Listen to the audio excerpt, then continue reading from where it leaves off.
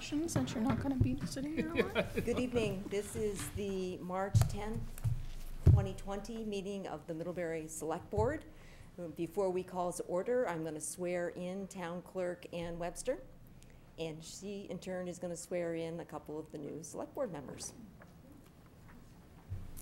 Do you, Ann Webster, solemnly affirm that you will faithfully execute the office of Town Clerk within and for said town, and will therein do equal right and justice to all persons in the best of your judgment and abilities according to law?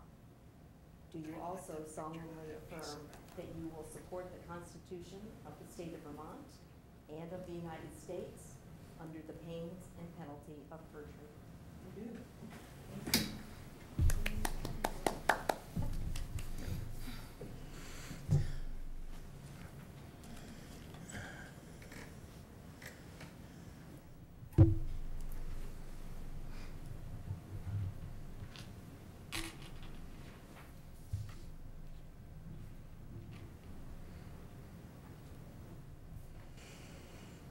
Thank you very much. Okay, so Dan and Brian, you want to stand up and come forward?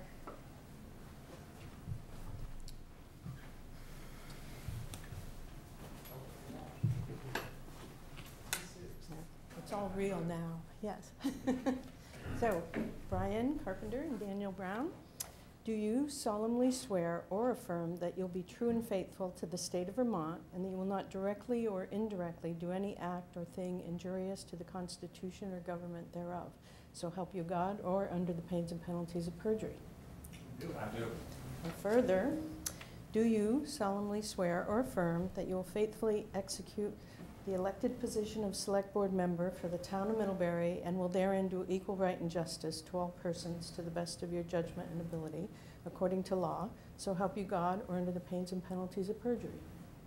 I do. Right, and I have each of you to sign. Put that on your thing. There you are. Don't forget. Yeah, you too. Yep. Yeah.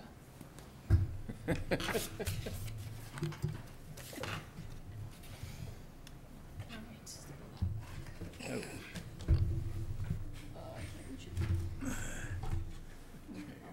Now, I normally shake everyone's hand and thank you for your service, but No, it's toes. being a good role model. So you can keep your 6 feet. You got to do toes. You have my. Well, you're supposed to keep 6 feet. Oh, So you do toes. I don't know if I can get 6 feet away. I feel comfortable over here. Signing pen? So, without further ado, I'll call the meeting to order on Tuesday, March 10th, 2020. And the first order of our new Select Board season is to take nominations for the position of chair. So the floor is open, and I'll take nominations. Nominate Brian for chair. Second. Okay, are there any other nominations for the position of chair? Hearing none, all those in favor of Brian Carpenter for chair of the Middlebury Select Board, please say aye. Aye. Any opposed? It's unanimous. And I'm going to pass it over to Brian. Well, I guess I thank you for that. It's one of those dubious gifts.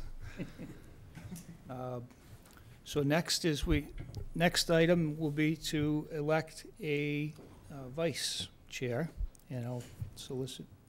I move Heather. A second. Moved and seconded. Are there any other nominations? Hearing none, all in favor of Heather as vice chair, signify by saying aye. Aye. Those opposed? Thank you. Welcome.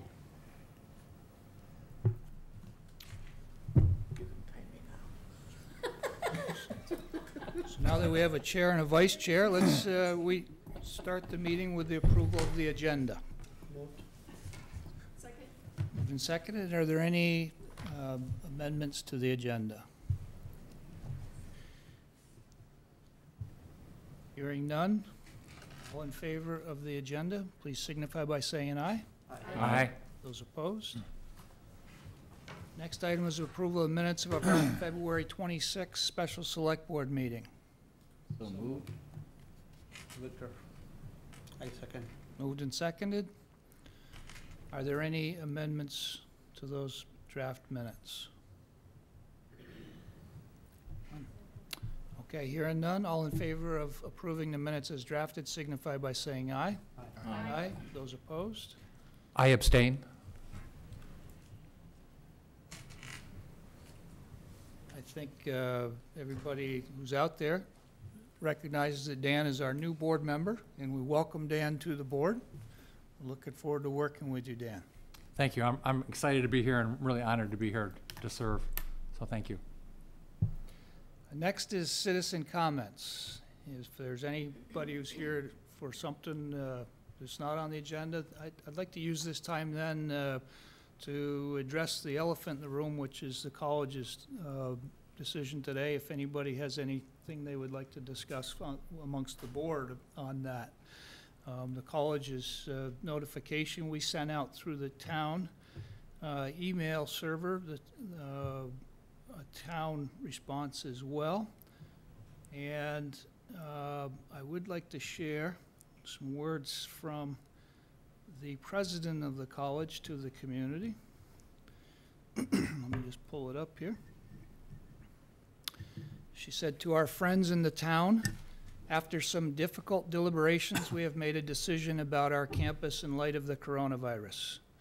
We understand that this will have an impact on our larger Middlebury community in many ways. In addition to our concern for the well-being of our students, faculty, and staff, and the continuity of our academic mission, we are also taking into consideration the health of the greater community. We appreciate your understanding and partnership in this unprecedented time. We will stay in close touch with community leaders as things evolve. Yours cordially, Lori Patton, President, Middlebury College." I know this is going to have a big impact on a lot of the businesses in our town too, and you know, it's something that we really haven't had a chance to fully process, but are there any concerns as far as things that we should be doing on our end? So I'll just say quickly, I'm not really prepared right at the moment, but I was thinking in board member concerns, was just going to ask Kathleen what the town's thoughts were and if they had developed, only because where I work, we're in the process of developing an action and how to handle employees and non-essential, essential work from home policy. And was asked by one of my previous employers to be a backup in the event that, you know, illness went through their office. So I think it doesn't need to be talked about now, but it would be good to know what the town's plan is for employees and services. So briefly, we too are in the process of developing a plan, reaching out to department heads and so on. Okay.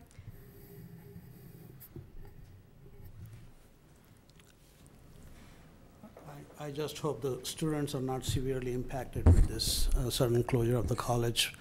A lot of them have to go back home. There was a posting on the Front Porch Forum today. Somebody requesting if somebody has additional room in their homes, if they're gonna accommodate some of these kids. I think that'll be good. I do know that the college is prepared for students who it's a hardship to go home to continue to house them. And Lori did call and fill me in on some of the plans. I certainly am not privy to all of them, but that was one of the issues that they're in touch with, and understand that for some kids it's either not possible for them to go home and continue their studies, or it's a real hardship for them to do that. Dan? You know, I'm fully sympathetic to what the college is doing and understand, but obviously I have a concern of what's going to happen economically in the town to businesses, but also the college, what's going to happen to a significant number of their employees. Obviously, with the students not on campus, there might not be a need for the things like the grill's not probably going to open, the food service people.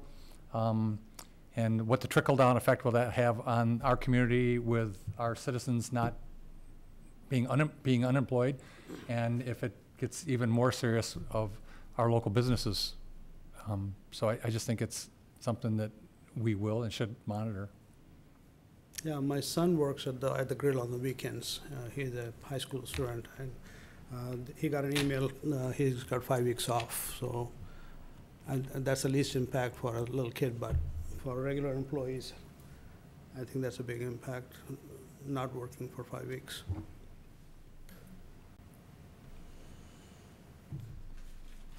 So I guess we'll keep the community informed as we hear through our channels. So certainly the college will be continuing to put out their information, but to the maximum extent possible, our community is going to be affected, and let's make sure we're doing whatever we can to mitigate the risk and continue to support the community. Next is our board organization. We need to set our regular meeting date, and we have been meeting for a number of years, second and fourth Tuesday of each month at 7. And it's flexible when we have a time like, so one that's coming up is a Monday to meet with our state legislators, and that'll be moved ahead to 6 p.m. so that those legislators, once following the meeting, can commute to Montpelier. So these aren't set in stone, but it's a general guideline. Does that continue to work for the board? Yes. Yes.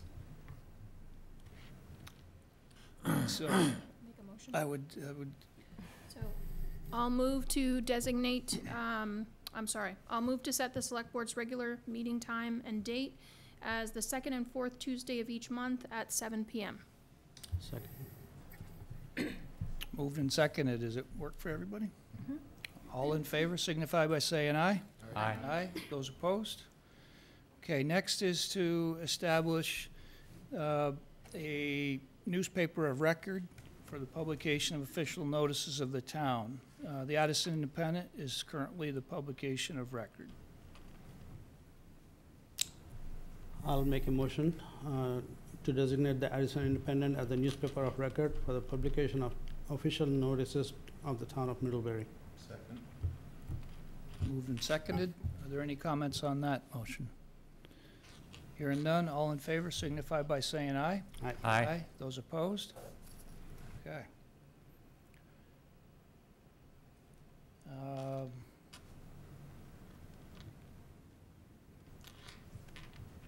Next, we have an opportunity to make a couple early annual appointments. If we would like, we can take care of a couple of appointments right now. Addison County Solid Waste Management District Board of Supervisors. We get a Middlebury delegate and an alternate on that board. Resident Eric Murray is currently the town's delegate. He has expressed interest in continuing to serve in that capacity. Did you hear from Amy? Amy very much enjoyed serving the town, but she will not be able to continue going forward. So we'll include that with the rest of the advertisements for appointment. Okay. So, given his experience, I think it would be an early appointment that would be wise if you guys are in support of it. I'll move to appoint Eric Murray as Middlebury's delegate to the Addison County Solid Waste Management District Board of Supervisors. Moved and seconded. All in favor signify by saying aye. Aye. Aye. Those opposed? And the other one, especially as we get towards spring so that the planning can occur, is a Green Up Day Coordinator. And volunteer in 2019 Green Up Day Coordinator Caleb Bassa has indicated he is willing to act as the 2020 coordinator if the board is amenable. I'll move to appoint Caleb Bassa as Green Up Day Coordinator for 2020. Any comments on that? Hearing none, all in favor of appointing Caleb as our Green Up Day Coordinator signify by saying aye. Aye. Those opposed? Okay. So we have a couple of our early appointments done that are kind of necessary to continue business. Next is, we've got some more 2020 liquor licenses that Ann will review with us.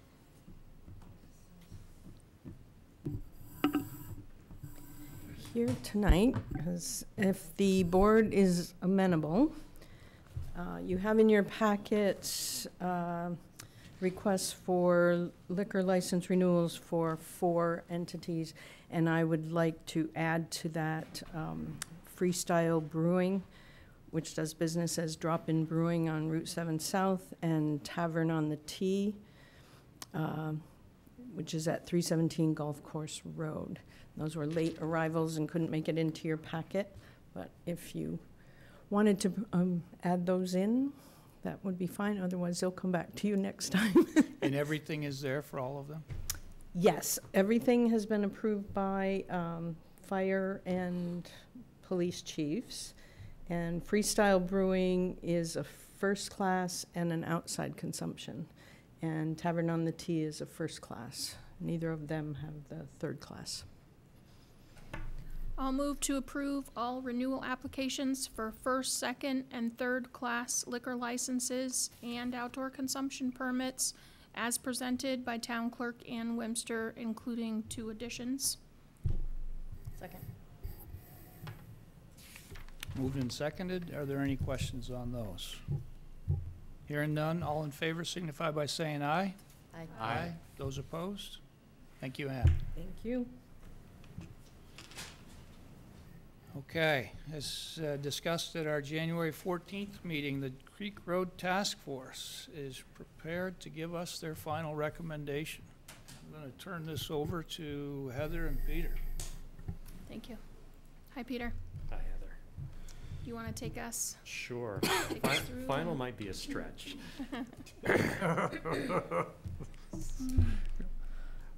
First of all, I wanted to say it's been a pleasure working with the task force and thank all the work that Heather, Luther Tenney, Dean Rayum, and Dean George have done, and the insights they've given the committee on this. It's been really good working with the group of them.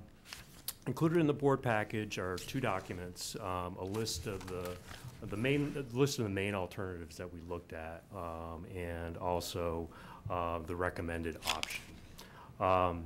The committee looked at well over 10 different options, ranging everywhere from doing a significant armoring project along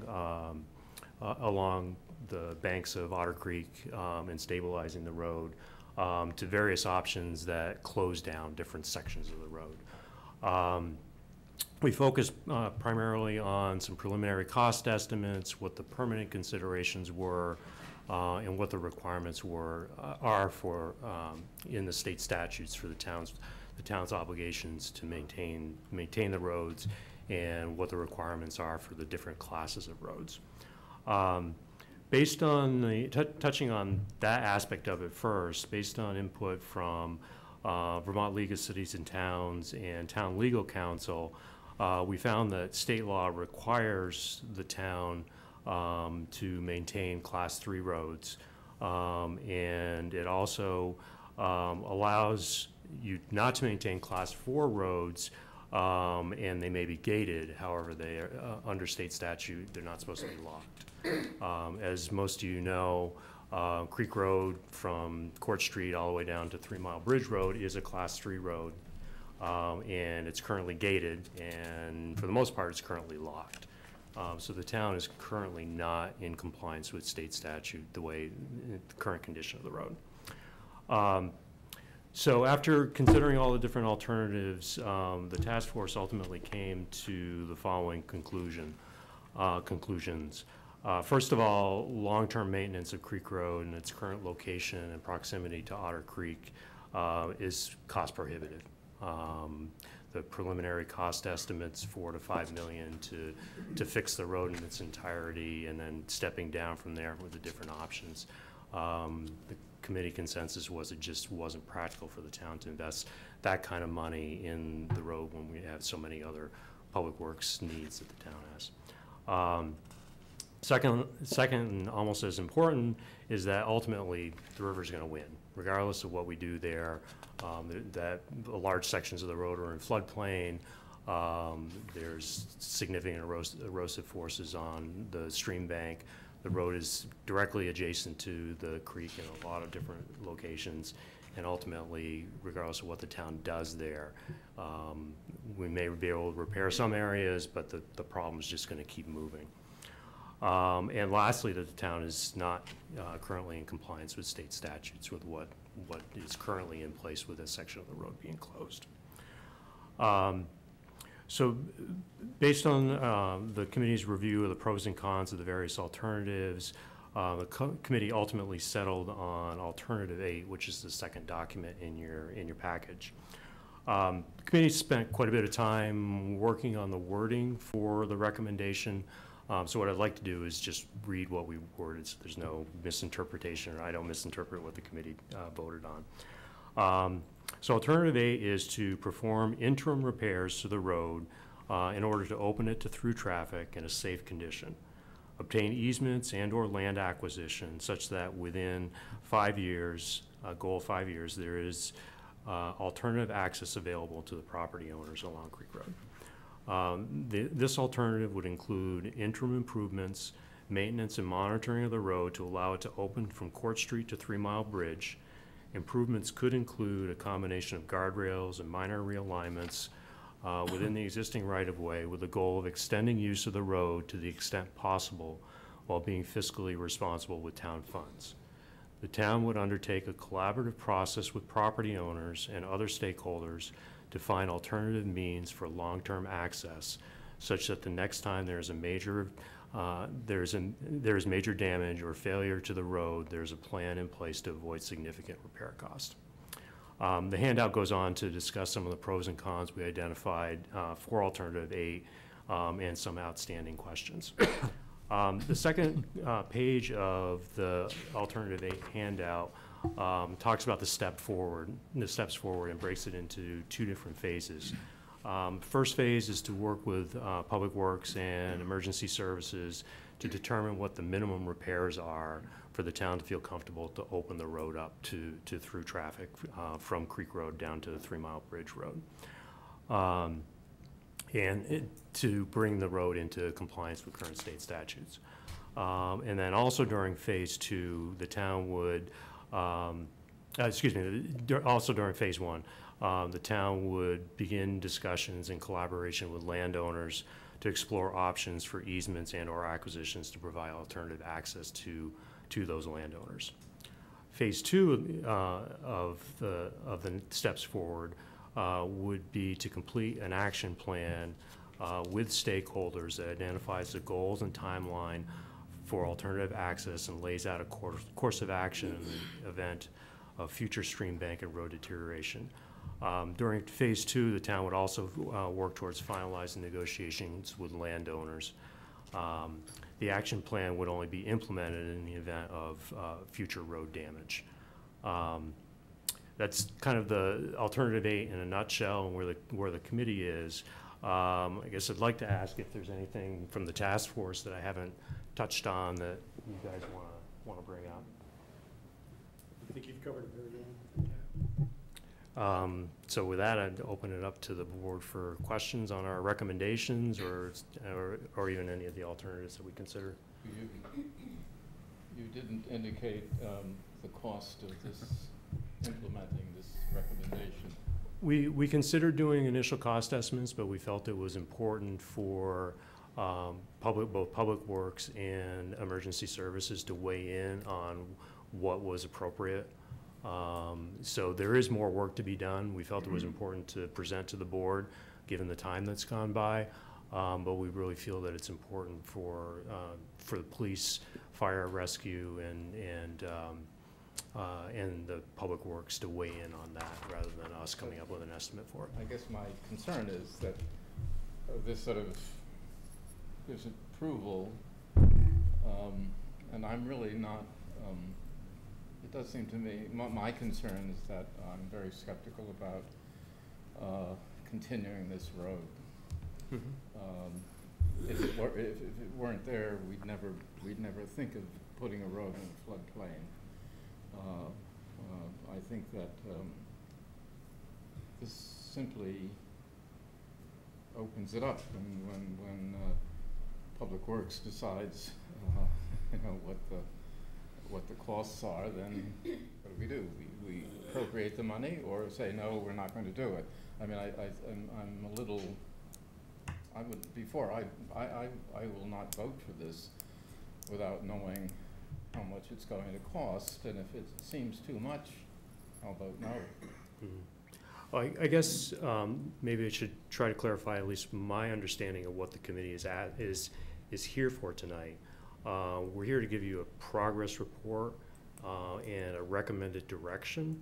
I don't think the committee is asking the select board to approve a budget for improvements at this point in time. Heather, would you concur with that? I would agree. Yeah.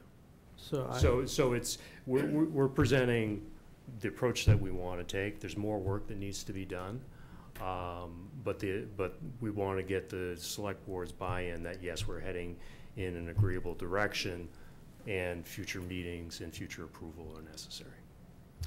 So if we approve alternative 8 as presented or as amended, does it mean that regardless of the cost, we're going to just go with it, or what's the?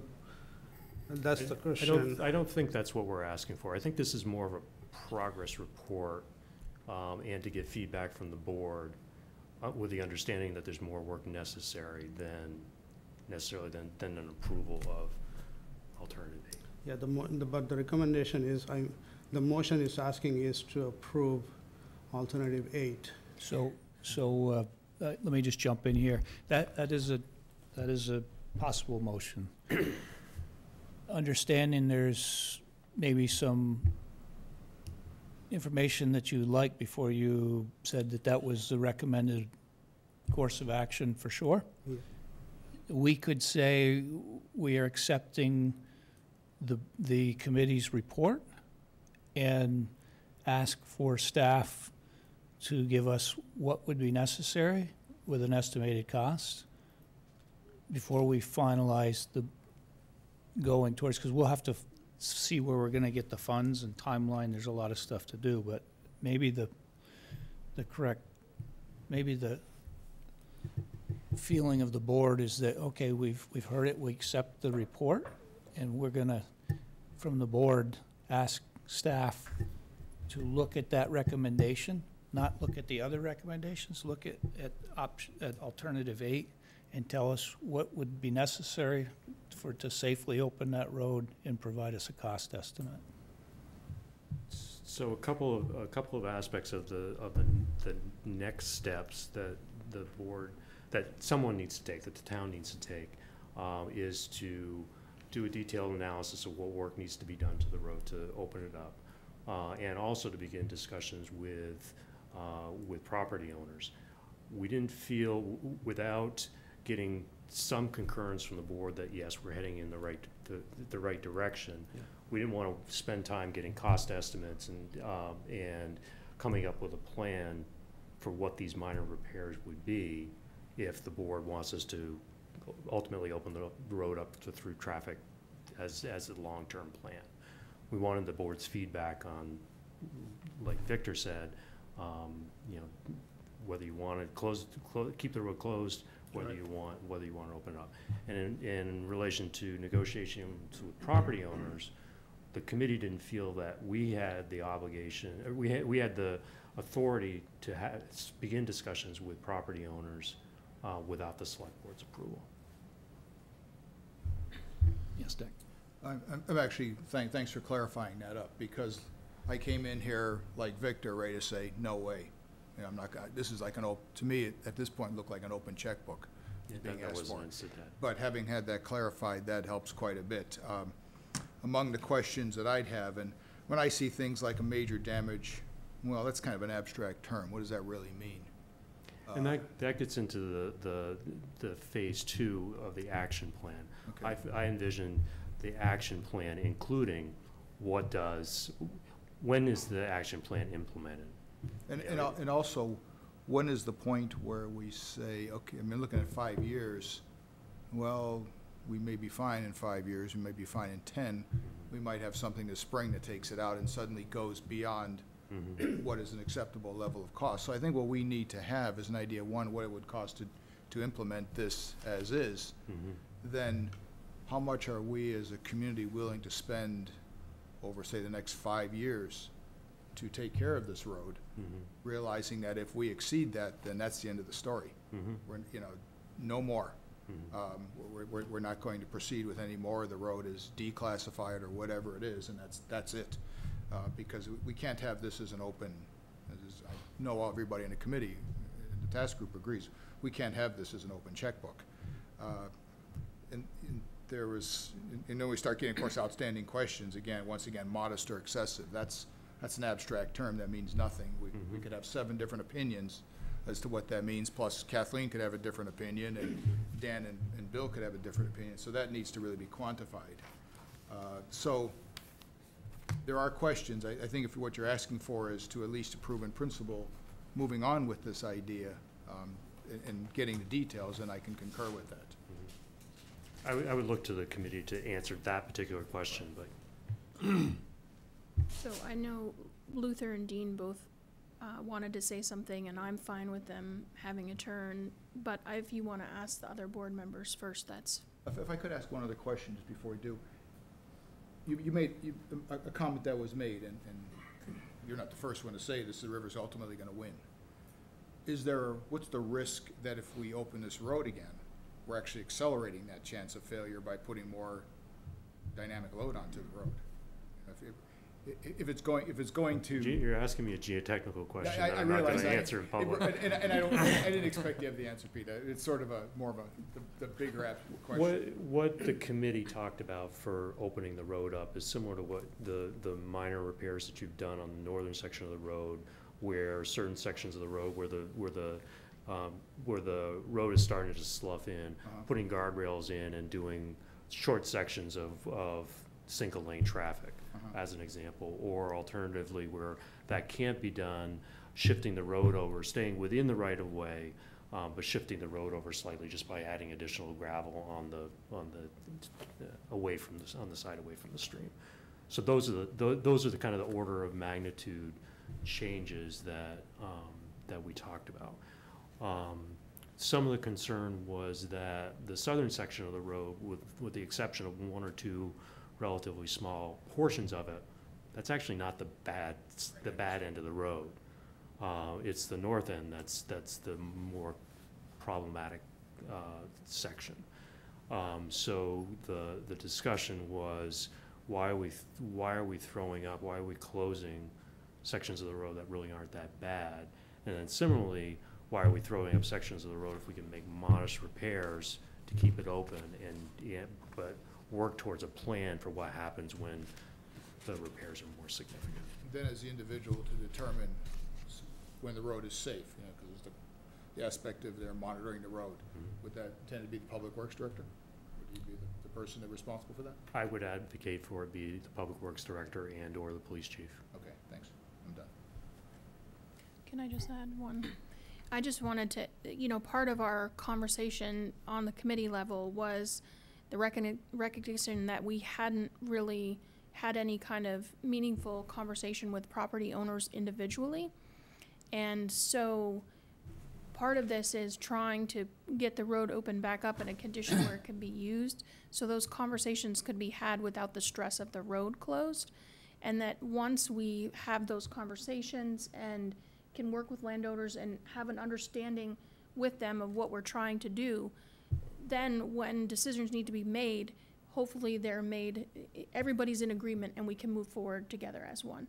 So that was part of, I think, our desire to get the road open so that those conversations with land property owners could maybe have a different tone. So Can you come up and use the mic, Dean? Sure. Just grab that chair out of the.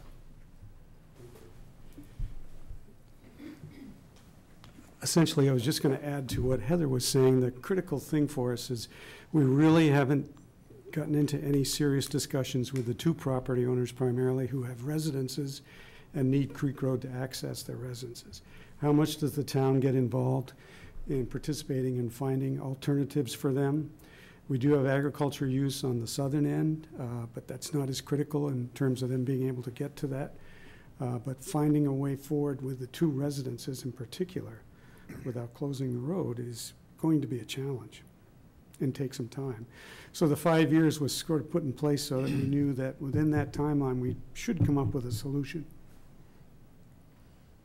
And I've actually met with the one that's the furthest down and the most difficult to access before we started the task force. And there is feelings of an obligation that we provide and access, and so. Right. And that's a huge challenge. It is very challenging to solve that.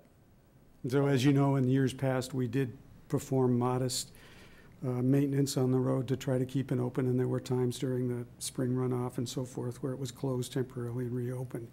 If that's possible to continue during this interim period until we can figure out how we're going to access those properties and then consider what the future is of the road, you need that time. We actually had looked at an estimate to provide an alternative access, and that wasn't cheap also. Right. Well, I think that goes back to my point, though, is it uses a driveway. There's a fairly low number of vehicles that are using it on a daily basis. Used as a road, it could be.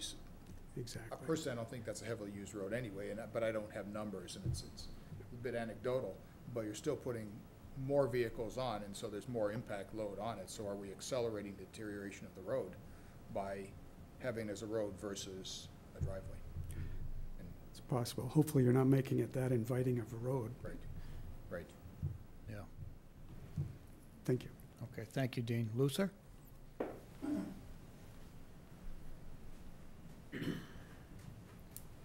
Thank you. Luther Tenney. I'm on the infrastructure committee and the task force, so thanks for having me here. Fundamentally, we wanted the proposal to be one of collaboration, to allow, reduce tensions, have a responsibility to open the road back up, but then a lot of people want to weigh in on the future use of that road, whether it be a trail, put up for sale, you name it. But in the meantime, we have a responsibility to open the road. You could look at this 1,000 different ways in terms of cost estimates. So I agree, we wanted to get consensus on the direction that we were heading so that we can obviously feed more detailed information to you in the future on what it would take to open the road or what the emergency action plans would be. Some of those are contingent on what the landowners would be amenable to, and we don't have that information to be able to make those decisions. So. One of the things that I think the committee would like to... Can you speak into the mic, because we do transcribe these minutes? One of the things that I think the committee would like to see from the select board tonight is authorization for Kathleen or some other appointee of the board to begin, while we're characterizing the initial steps of the property owners as just collaborative discussions, effectively they're ultimately going to turn into negotiations. So we felt it was important that that person, whoever is having those conversations, has the authority to speak on behalf of the town as the initial phase of negotiations, and we didn't feel anyone on the committee had that authorization. I understand that, Peter. Can I get a motion for discussion at least to accept the report of the Creek Road Task Force and tentatively support it pending staff bringing us more details on cost estimates and timelines? I'll make that motion. I'll second it. So, just a couple of things I think became obvious as part of this group was, there is no cost alternative.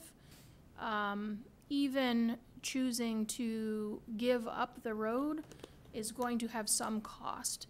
And given that the town has probably some obligation, which we don't know how much and to what degree, for at least the residents to have the access to their property, we would have some costs associated with that. But until you've negotiated with those property owners to find out what's acceptable to them, what's acceptable to the town, we can't even identify what those costs are. And so to try to compare, like, throwing up the road or downgrading to a trail, I think you had a great term, Peter, was property impact assessment, for, you know, some kind of term for how to maybe compensate landowners, property owners for the impact of losing the road to their property. But I think it's gonna be very clear very quickly that it's gonna cost money no matter what direction we go. So I think when we start worrying about how much we're gonna spend on interim repairs, I think we should be prepared for the fact that we're gonna have to spend money either way, no matter what we do there. So, but we need to get more information to get to the point to know what those costs are gonna be. So it is, and I think you've hit on, the motion is right. But again, yeah, it's gonna cost, but also it's gonna cost initially. And then there's the potential for a very high cost during, I'm not even sure why 5 years is, I think it needs to be much faster than that personally, but, because 5 years is a pretty long window. And we just see, as we look at the history of damage that happens to the river, or the road from the river, that there may be nothing in 5 years that's significant, but there could be some incidents that take what we consider initially as an acceptable cost, and we have to add a lot more money in to keep this road open. So, yeah, there's cost all around. So that's why I think the principle of what the motion says is acceptable. We just have to define what we need clearly. But then also, we have to be cognizant, again, of staff time. You know, this is the thing that always comes back, is how much is it going to take? And I'm looking at this in our 5 items of the year, and this is going to be a big one, and it's going to take a lot of time. So I agree with the principle of the motion, but we still have work to go before we can actually fully accept it. I just have a question. It's not like we have the ability not to make some type of motion or some type of acceptance to move forward. Right, that's correct. So we can say the impacts and everything, but we have to do something. So I agree with the clarification. I'm just saying it's maybe too early to throw things out there like it's going to be too expensive, and we might not do it, and we might have a storm in 5 or 10 years. So, Are we ready to take the motion to vote? Still very skeptical. It does seem to me really, I mean, what I had hoped that you would come up with is, okay, I mean, we realize that this is a costly, something that's going to cost the town one way or the other. There are property owners who have use rights of the property, and it seems to me the town has an obligation to satisfy those rights. I have no quarrel with that. At the same time, we have what seems to me to be a very unsatisfactory situation of a road that shouldn't be there. And perhaps very nice, it's a very scenic spot, and it would be very nice to keep the property and have a trail. But I read this report as being, well, we'll sort of just do what we can over the years to keep the road open, and we'll come up with some idea of what it's going to cost to do something. But I really don't know what that something is, and I feel this is not being fiscally responsible. This isn't a motion to spend the money, though. Hmm? This isn't a motion to spend the money. This is not spending the money. No, this no, no, motion. no, I realize, but I even acceptance, I mean, I received the report as information, but I don't want to say this is great or this is all right. I don't find it a satisfactory report. But there's no other alternatives. I mean, there's no other less expensive alternative on here besides closing the road. And from what I understand from the cons on here, that there's state issues and potential lawsuit issues and stuff like that. So I think we need to really continue to press on and at least take a look at it and find out how much it is going to cost and wait for that big storm that's gonna come and take out the whole road. And then it'll be a different issue, but. I think for me, the most important piece of the report was that sort of second phase of exploring alternative access for those property owners, because as you said, the river's gonna win. And until we, initially when we had talked about closing the road, what I was uncomfortable with was just that. So what happens to the people that live there? And so I really appreciate that this provides that path forward and puts the town in a position to speak with the property owners, negotiate with the property owners, and come up with, hopefully, and you're right, hopefully a solution quicker than 5 years, but come up with a more permanent solution, because we are ultimately waiting for a big storm to sort of force our hand in a lot of ways. But I wasn't comfortable voting to close the road without that plan in place. So I appreciate that this puts that plan in place for how we're going to move forward and how those people are going to access their property. And Victor, I don't think what we're recommending is inconsistent with, I don't think what we're recommending is inconsistent with what you're saying.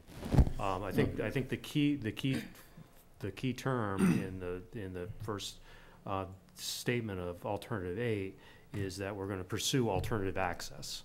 It's not we're going to pursue ways to fix the road.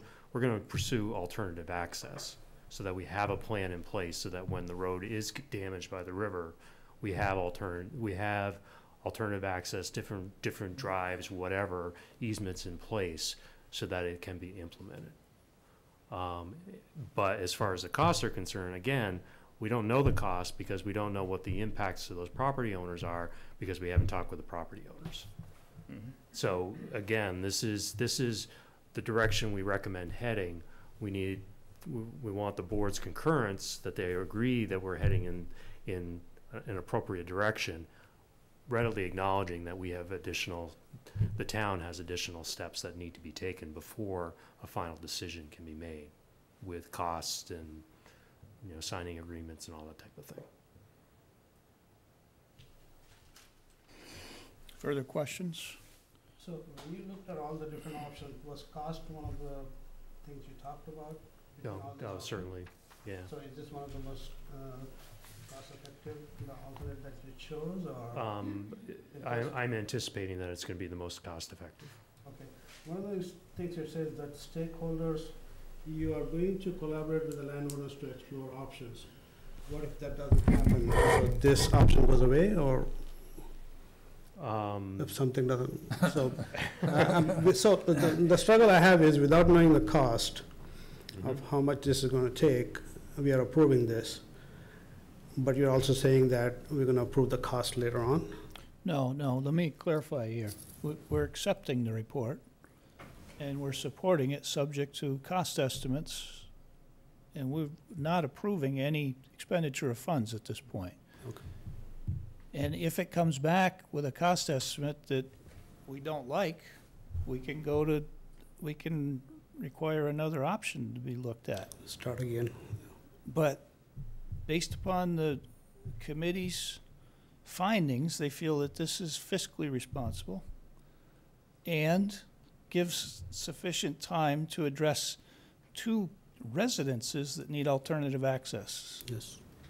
And try to solve that. And given that we have been talking about alternative access for a couple of years and haven't made any progress, I think empowering them to actually start to try to solve that puzzle is a pretty important part of this option.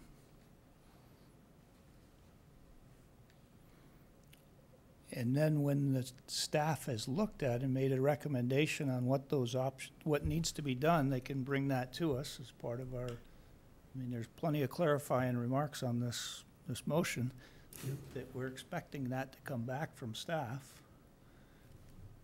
And then we'll be looking for where those funds are coming from too. So timing is not, there's no timing approved at this point.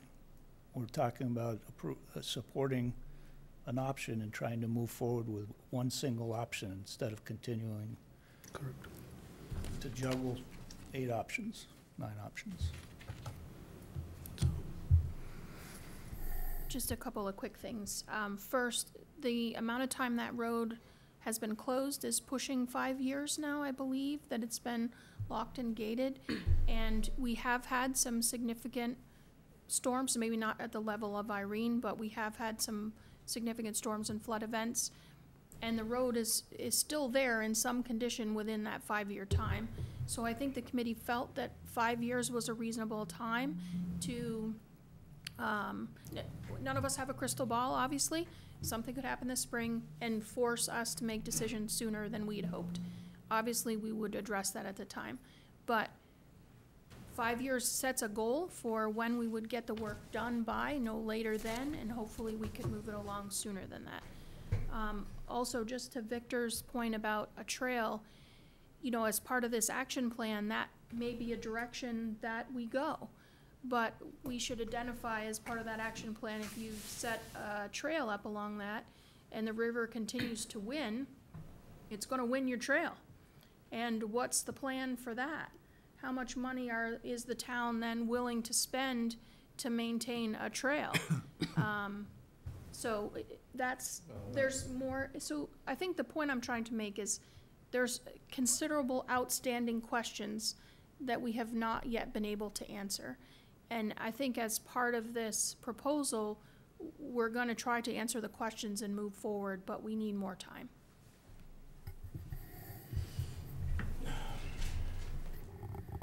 Well, certainly, thanks for the explanations. I'm more comfortable with this direction than I was when we first came in here, by a lot, because I was coming in here to vote no, but now, with the clarifications, I'm in favor of it.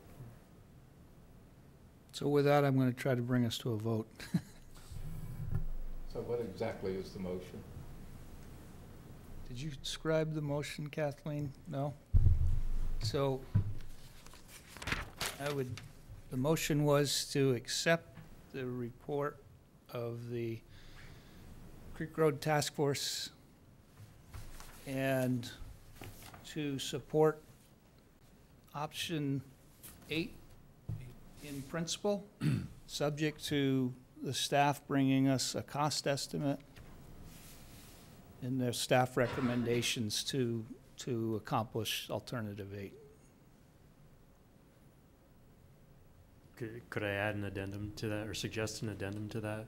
I'm sorry, you have to speak a little bit. I was wondering if I could suggest an addendum to that.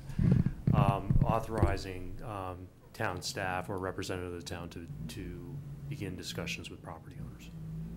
With property owners?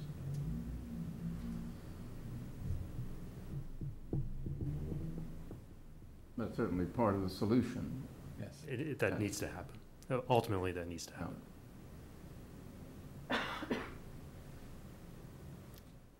Who was that, you, Dan? And who seconded my motion? I moved You did. that. Are you okay with that? Yeah. I seconded the motion. You okay with Yeah, that? yeah. Okay.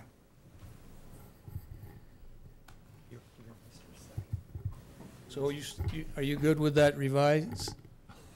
Farhad, are you good with that revised motion? I'm good, yes. Yeah, revised motion. All right. So we have a motion and a second. Are there any final questions on that? All in favor signify by saying aye. Aye. Those opposed?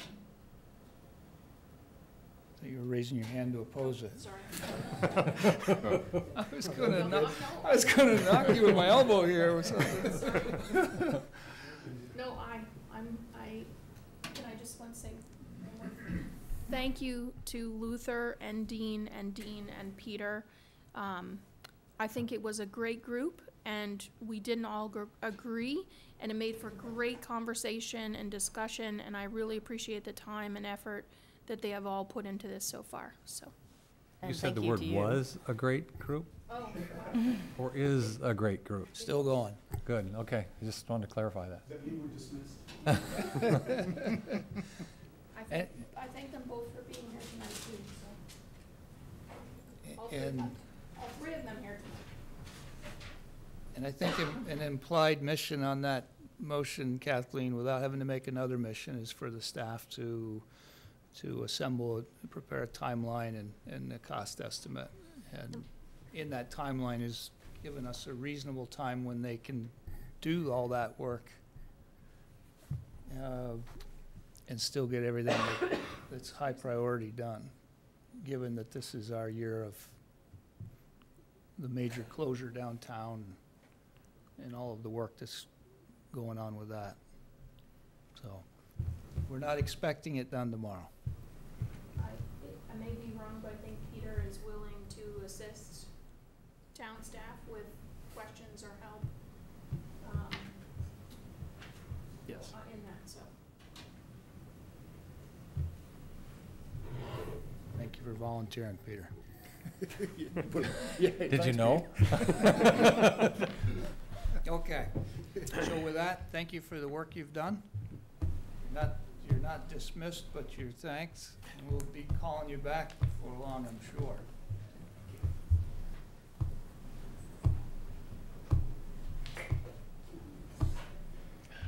Chief Shaw?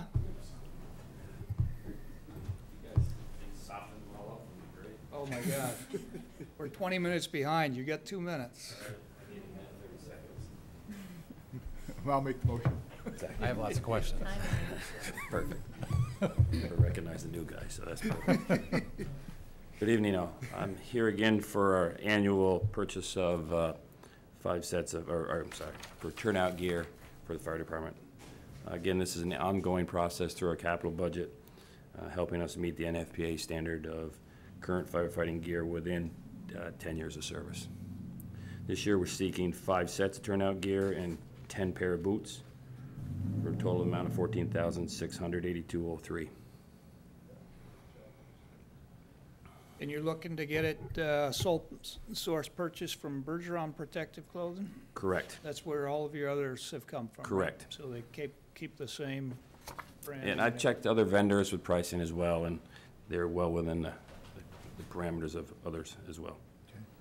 Move to approve the request from Chief Shaw to purchase turnout gear from Bergeron Protective Clothing at a total cost of $14,682.03 under the sole source purchase provision of the town purchasing policy. Second. Moved and arm wrestling over the second. Oh, no, the band on this is Mike. Are there any questions of Chief Shaw? Dan? No, Okay, good. just want to come see you sometime. Absolutely. Learn about it. Doors open 24/7. Thanks. Thank you. Hearing none, all in favor of supporting the request for turnout gear signify by saying aye. Aye. Aye. Those opposed? Thank you. Thanks, Chief. Thank you. Have a good night. Next is our follow-up, our annual after-action review of town meeting and town meeting poll results. And actually, the Assembly poll individual is here. If you want to come up and be a participant in this, Laura, And our tabulator. and our tabulator. I love it. Wow. So we would love to hear what came out of that to the point, the greater points. Look at that response. They doesn't look happy. No, Yeah. Well, we got good response again. I would say almost on par to what we had last year. And the intent of the poll this year was really to see if people were aware of our town committees and and particularly our website and how to navigate our website, which we did walk through, as you know, at town meeting. So you'll hear a bit about that. And we also asked them some satisfaction questions or agreement. So Fred, our tabulator, who I thank enormously because it's a great task, can give you some highlights from that. And we hope that in the future that the town poll be done electronically by SurveyMonkey and that we send it out as a link that way. And Fred has recommended that before, and I've talked to Kathleen about that going forward, and I think that's what we'll do going forward, so more people can participate electronically. And we'd still have print versions, obviously, you know, for those that couldn't do it that way. So Fred. So you have, it's Fred Dunnington. We have 227 surveys returned. This was done, as I understand from Ann Webster, mostly just before Monday night town meeting. Some people who voted early got a chance to fill these out, and then that night, and then during the day on Tuesday. So obviously there's some overlap between those two numbers, but there was a good number of people who indicated they wanted to have their names added to the list. Of 56% of the people who responded are already on your town email list. Your town email list is 1,277, and about 42 names were added. Some of them, Beth tells me, were already on; they'd forgotten or something. That happens. And Better safe so than this, sorry. just to put this in perspective with the town, Ann informs me that there's 5,439 or so on the town checklist, some of which are challenged these days, but as to whether they're still on the checklist or not. And Monday night, just over 200 were in attendance, and Tuesday there was town ballots and then the primary voting. There were 2,347 town ballots. So, you know, this 227 is not a huge percentage of those numbers, but I think there's valuable information there. It is primarily just a poll of town meeting voters.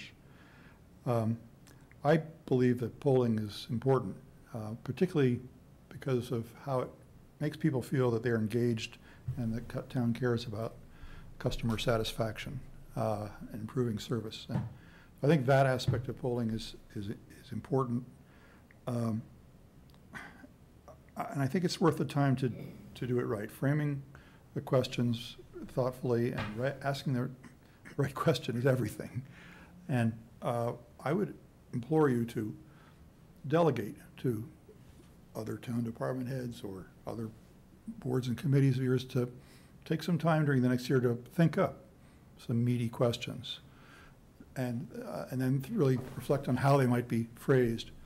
So, you know, I don't want to get into I think the responses here speak for themselves, but, you know, just to pick one, if you ask people cold, you know, do you want to pay for parking downtown? You got pretty much the same answer this year as you did last year on that.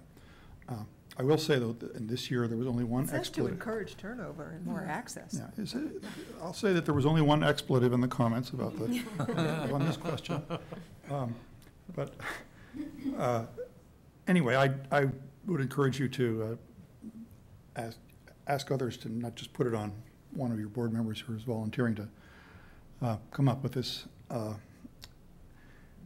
It's a challenge to all of you. Somebody has to lead, though, Fred. Yeah. In the Sermley poll, it's, come on. Well, She's done a great job with it. Let's get into the results. okay. Well, you have this on your it was posted today, I guess. So the extent to which you agree or disagree with whether the community is welcoming, more people felt that they agree or strongly agree with that, clearly, than any others. A couple of comments about there, and so sure if that would be the case if they were a person of non-white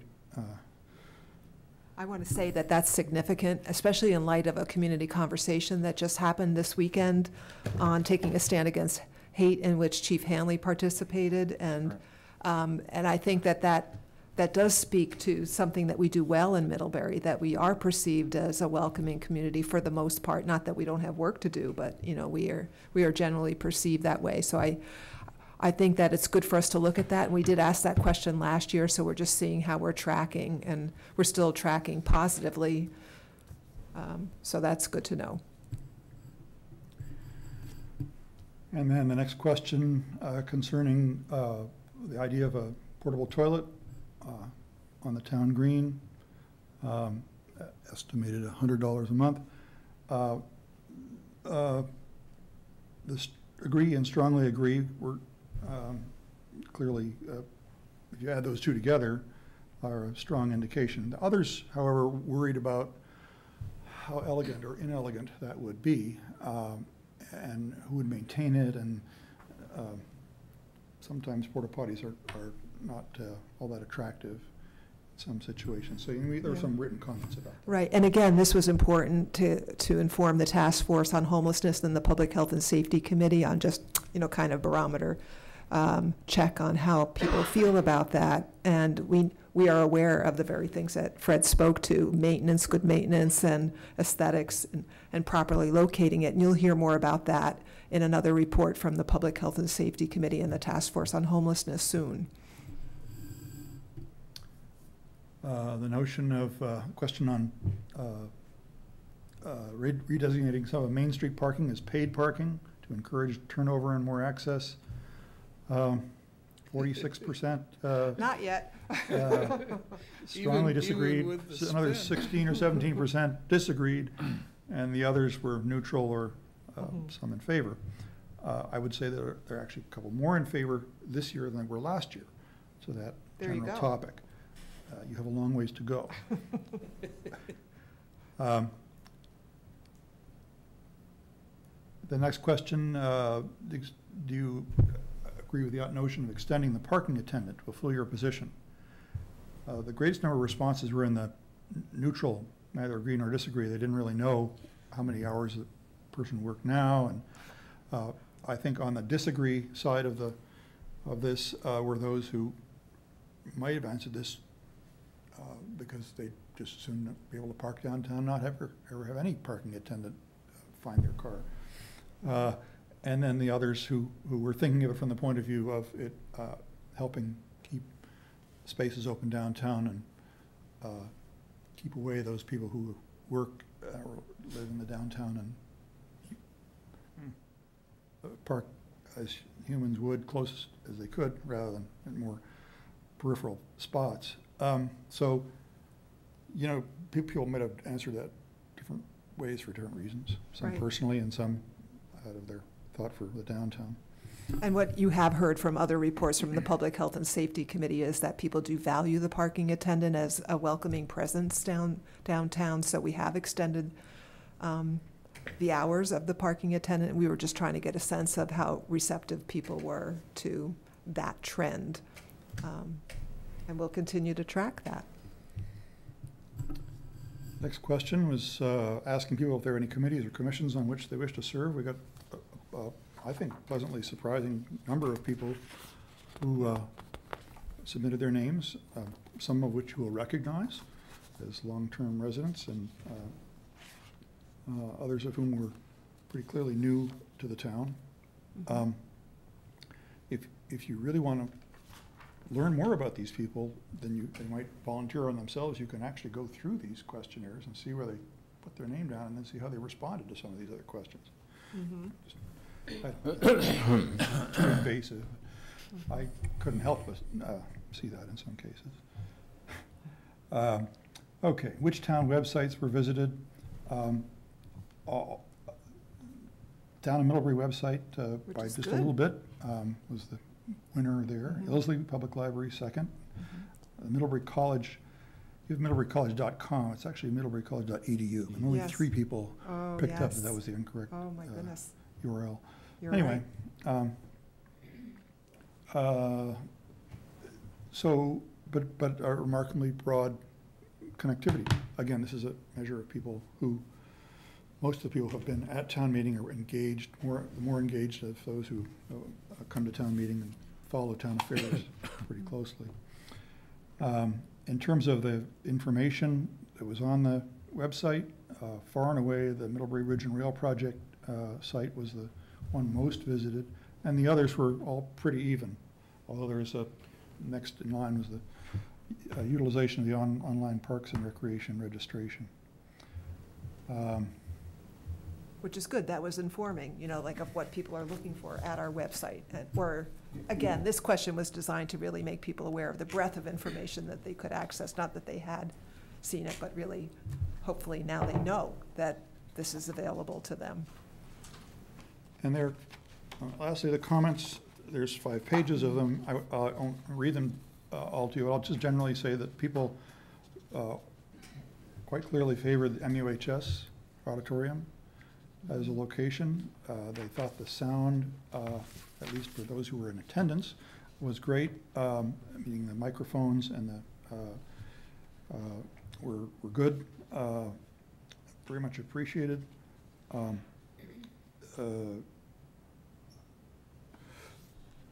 That Susan did a good job. Susan did a good job. They appreciate she's new, but commendably, you know, working hard at it. And let's see. I tended to group these a little bit so that when they came in, I put all the ones concerning the MUHS site and that first. And then second, there were some miscellaneous ones suggesting, thanks for not going through the budget in too great detail, as was once done, but it would be useful to have some more pie charts or other graphics on broad brush issues. Suggestion to split out asks for money that are combined water improvements and police. They think are kind of ought to be in separate asks rather than in one pot. But that was one comment. Otherwise, a lot of comments, well run. They enjoyed it. Yeah. And there are a couple of comments that childcare still doesn't work for some people who have young children who go to bed. Right, so possibly start the meeting even a little early, or like 6:30, maybe even. Because of the weekday. Yeah. And mics, maybe a few more mics, because it looked like it was still a struggle for people to reach speakers with the mics. And lastly, a couple of comments on the live streaming did not work this year. And which was an exception this year, but we know that that'll be fixed for next year. That we knew that MCTV was in its migration. So when you look at the rendering of town meeting at YouTube, it's excellent. You know, and you can scroll forward and you can listen in advance. So even those that missed it on Monday night and still hadn't gone to the polls on Tuesday could watch it if they knew that they had the address. So the more opportunity we have to share that address ahead of time and even after town meeting, the better will be for next year. And that's the same address for all of our meetings as well, moving forward. So just getting everybody right moved over to the new address. Right, so again, if you're watching tonight, just know that you can watch select board meetings and town meeting. They're live streamed at YouTube, and there is an address on a postcard that Heather is holding that's available at the library and was available at town meeting. I didn't manage to get all mine out, so. So there were 6 or 7 suggestions on other opinion poll questions that could have been asked. As I said, I would encourage you to take the time or delegate to others to formulate some thoughtful questions that on those if you think they have merit. There's the other comments ran quite a variety of topics, and I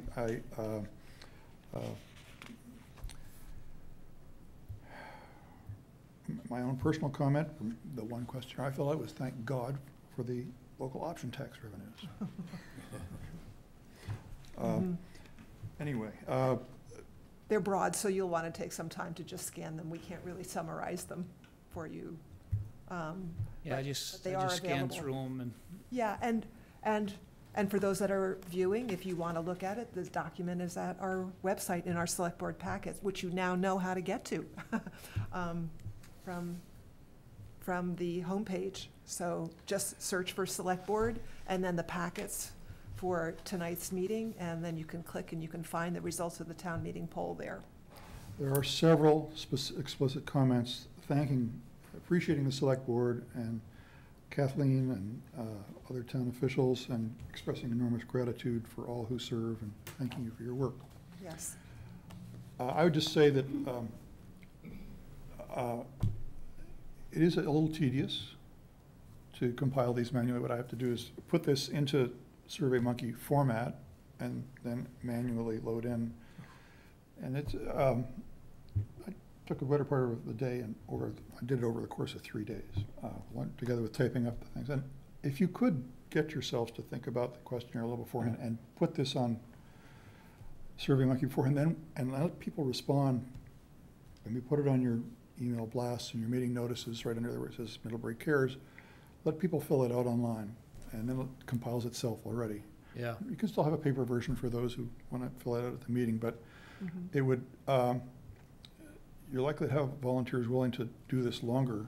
I won't say it, I won't do this ever again, but it's, right. Why not take advantage of?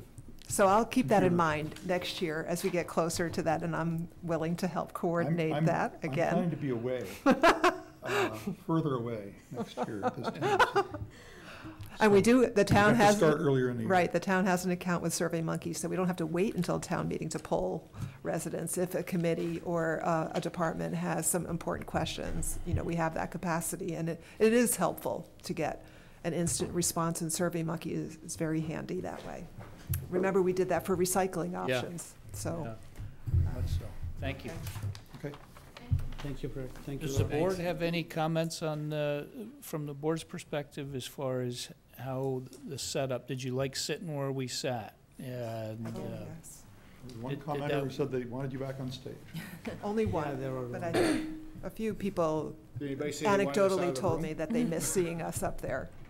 But a few, not many though. I think that when I explained what our intent was, you know, they were like, oh, that's good. You know, that they understood that we were trying to represent being part of the town, you know, and not up there on stage. So that's what I heard. And I think that people, I certainly love the lawn signs as a way of announcing our town meeting and our poll time and location. And I think that was a real great addition this year. Kathleen, would it be possible to put the results of the town meeting poll and the comments with the rest of the town meeting stuff? That's a good idea. Where the budget and, because we keep that All together together. from year to year, right? Very good idea. Thank you, Fred. Okay. And Laura. yeah. And Fred, we're expecting support again next year. Thank you. Okay. And if, Fred, if you're going to be traveling and we do it on SurveyMonkey, you'll have no excuse. How good the internet is. Okay, you have a comment? Well, can we get some idea of how many children we had at the childcare? Do we have numbers on that? Like, did we get some people to participate? I didn't know, I just, feedback on that would be great. Anything else? Anne has something. Ann?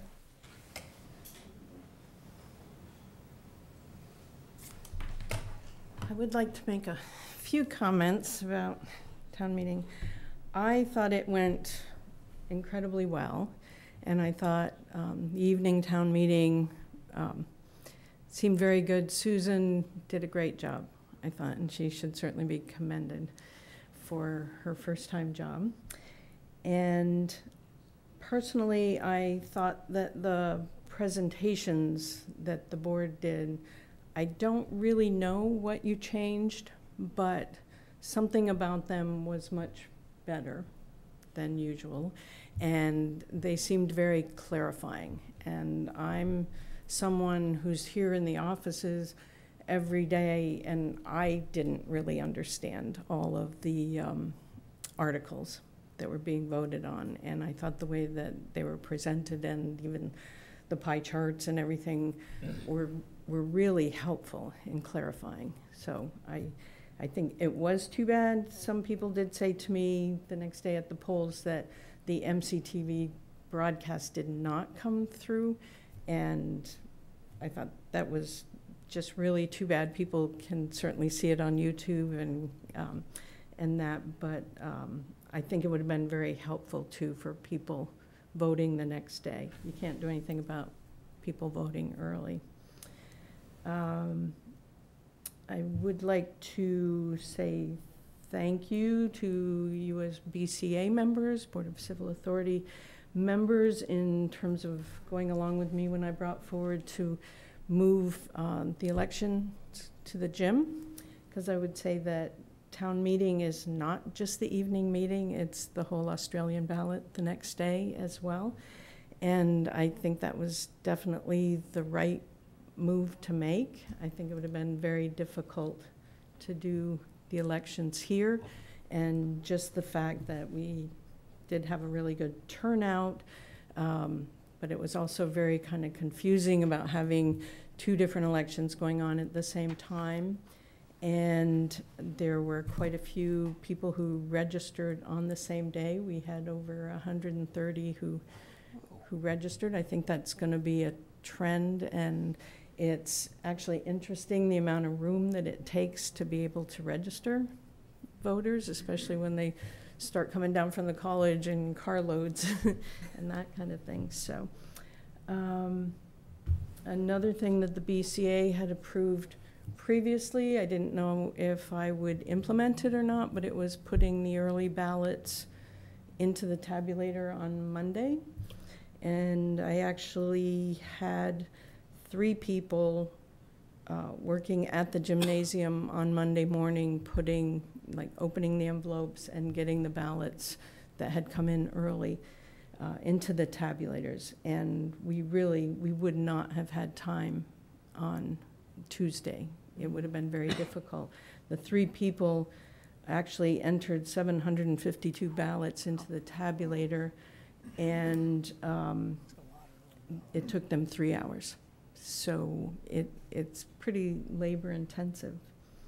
The checklist is certainly more complicated. Fred did get in touch with me today to kind of ask me some numbers, and we actually haven't really confirmed numbers yet for the check-in. There was definitely about 2,300 something that were town voters, and probably closer to 2,600 for the primary. Same day voter registration. The counting went remarkably well, and I would definitely say more people from the board, more people from the BCA in general with the JPs are participating more, like at the polls and taking shifts, and definitely coming in for the counting and being able to go to the school and that. The counting isn't really counting, it's really adjusting what the tabulator did.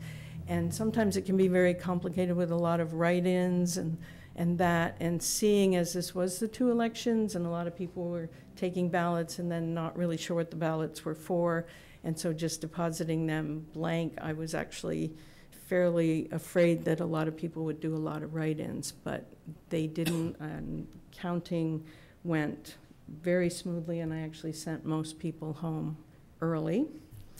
I did have a conversation with Heather about her experience at the school, and she was actually there quite late into the evening, and so that's just another thing I was thinking that maybe we should change in the way that we do things, and that possibly I should be sending, they always ask that you send 2 people to help them count all the ballots, but they never had to count for a race before. They counted their yes-no budget questions, but they never had to really count for board seats and things like that.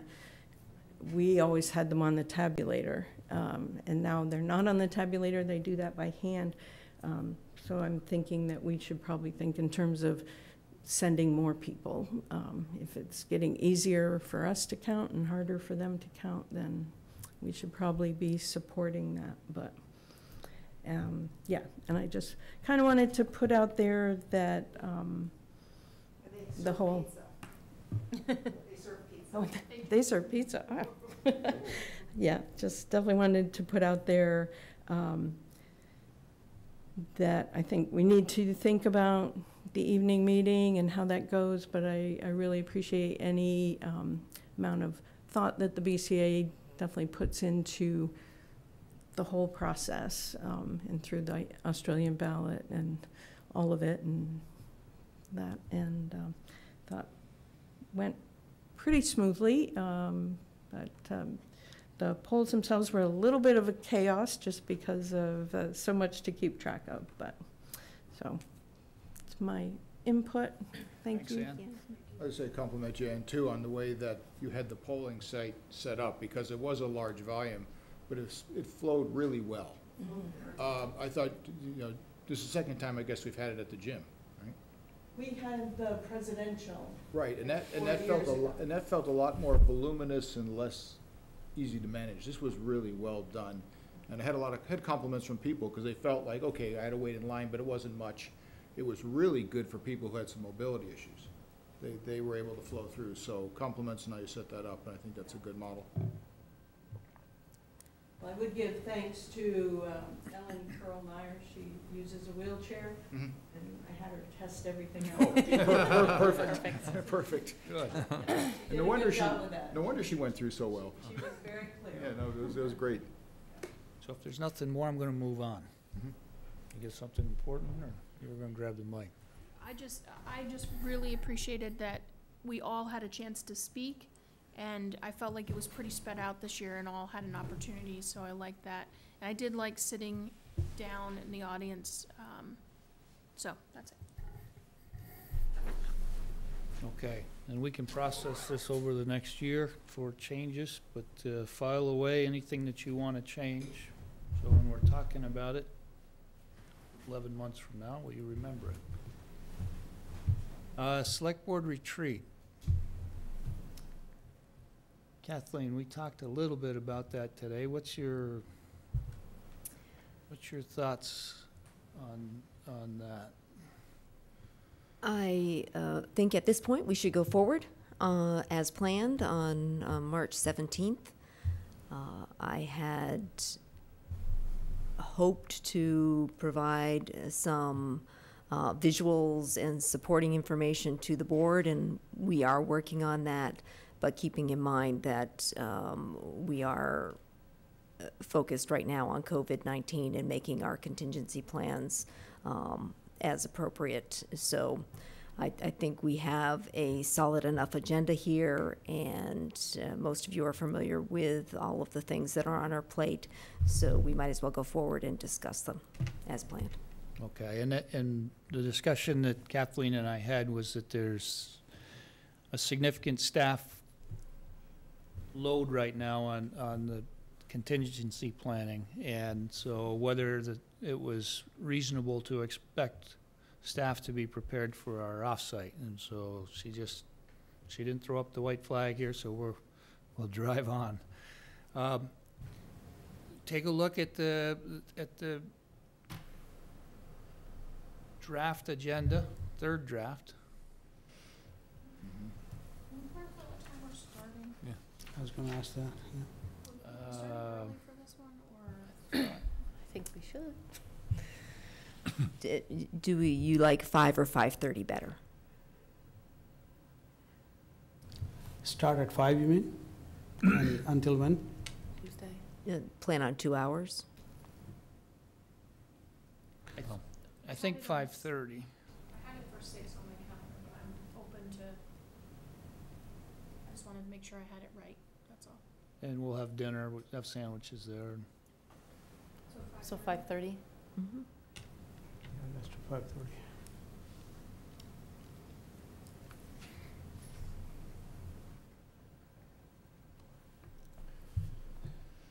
Okay, questions on the agenda? It is a flexible agenda when we get into it, but we want to cover through those areas and, talking to governance, timelines, reviewing initiatives, and then talking about capacity and setting priorities. Are there any questions on that? I'm just wondering if 2 hours going to be enough for, that seems like a lot of stuff. So let me suggest that if we don't get it done in 2 hours, we would set another time to reconvene. I think a 2-hour meeting is enough to have really constructive dialogue, and we get beyond that, and I think people start to fall out mentally. Right. So these are pretty important discussions, and I would rather us be fresh and sharp in our discussion on those topics.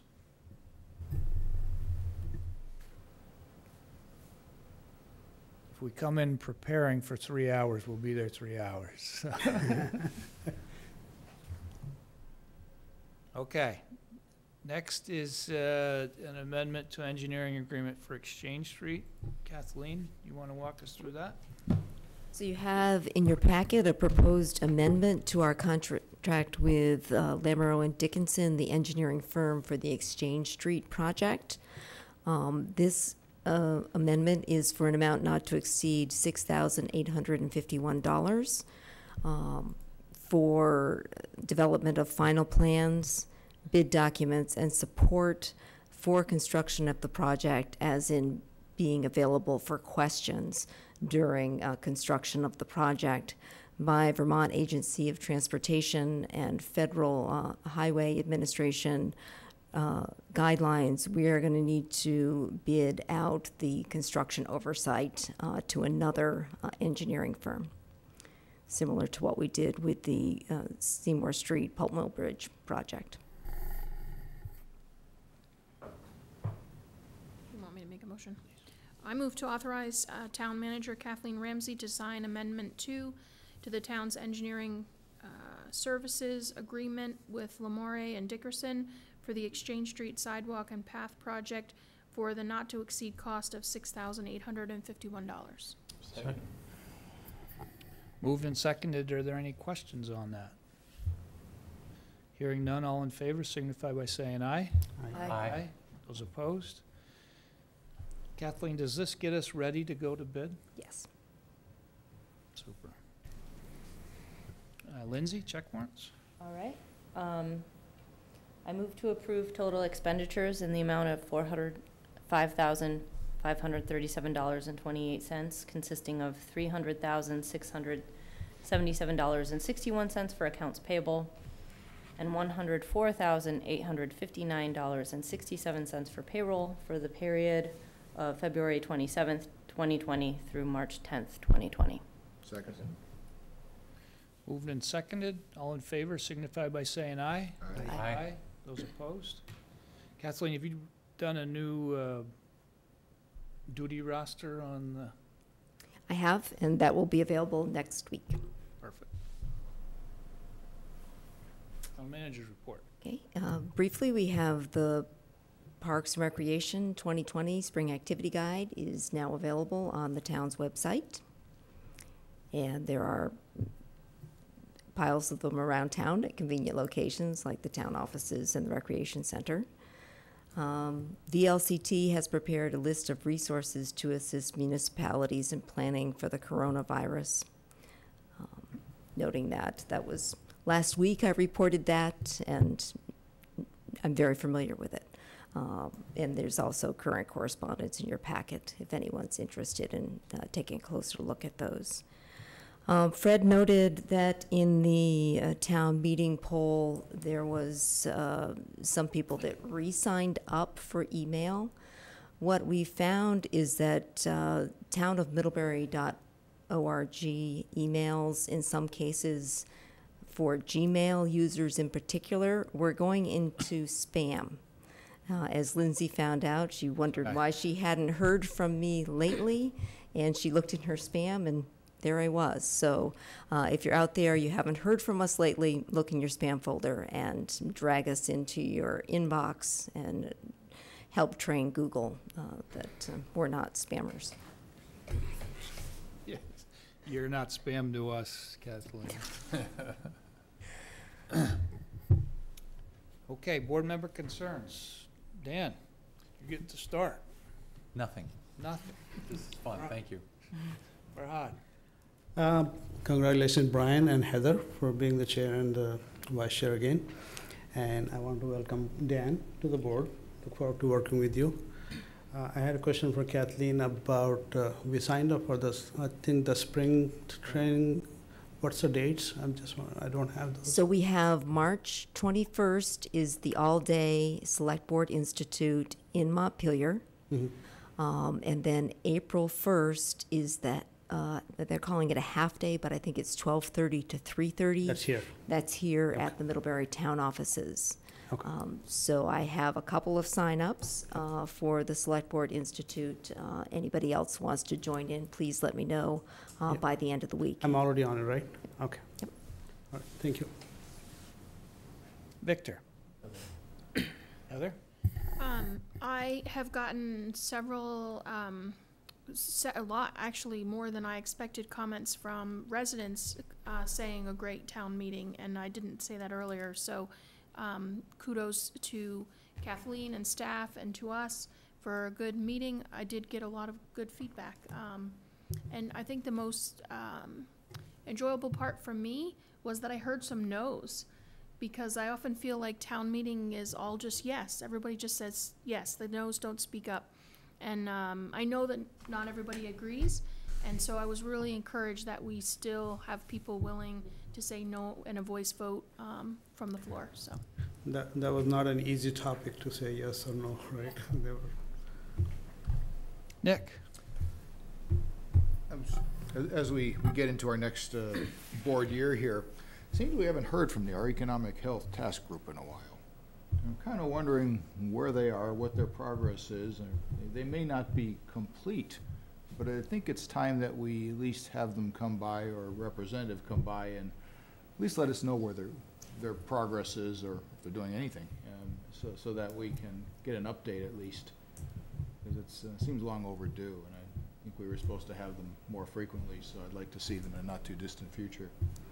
Kathleen, aren't they preparing to bring their recommendation to us? Yeah, we are meeting next Thursday, this Thursday. We have a meeting. I did reach out to Fred a couple weeks ago, asking him the same thing you did. And he said there is a small working group who was working on the presentation. But I agree with your concern that even last time we met was in November, so that's like a 4-month gap. So there should be at least some update to the select board about the progress. Thank you. Lindsay?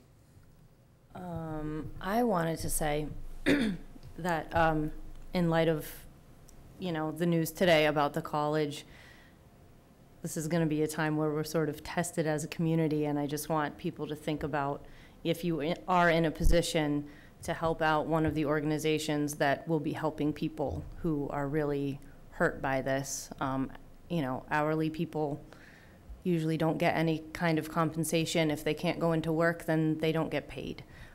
So if you have the ability to make donations to HOPE or CVOEO or one of the other organizations that are going to be taking care of our community members, this would be a really good time to do it. Great point, Lindsay, thank you. So I just want to thank the board for the vote of confidence. I think we're doing a lot of important things, and I appreciate the opportunity to lead the board. And I want to thank Kathleen for her clairvoyance that was pointed out. The town meeting continues to improve, and it's amazing how we can continue to improve year after year. So I think that's great. We're a learning organization, and I'm proud to be a part of it. We have a reason for an executive session, and lead us into it. In accordance with Vermont's open meeting law requirements, I move that the board find that premature general knowledge of the consideration of legal matters would clearly place the select board at a substantial disadvantage because the select board risks disclosing its litigation strategy if it discusses the legal matters in public. Second? Moved and seconded, all in favor signify by saying aye. Aye. Aye. Those opposed? I further move that the board enter into an executive session to discuss legal matters under the provisions of Title I, Section 313A1 of the Vermont statutes. Second. Moved and seconded, all in favor signify by saying aye. Aye. Aye.